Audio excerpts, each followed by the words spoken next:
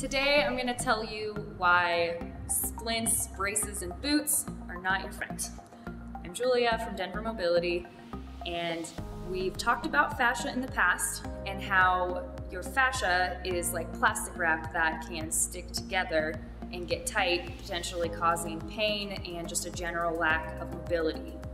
The two things that you need in order for your body to heal is space and blood flow. Blood flow carries out toxins, brings in fresh nutrients to help your body heal quickly, and you need space to exist in your tissue for that blood flow to happen. When you put on a tight brace or splint or boot on something that has pain, does not count if your bone is broken, obviously you have to wear one.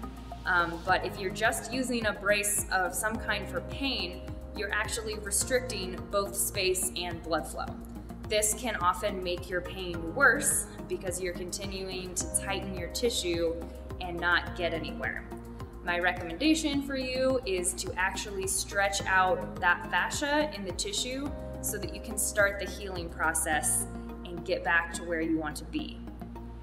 If you like the information I'm giving out, please subscribe to my YouTube channel.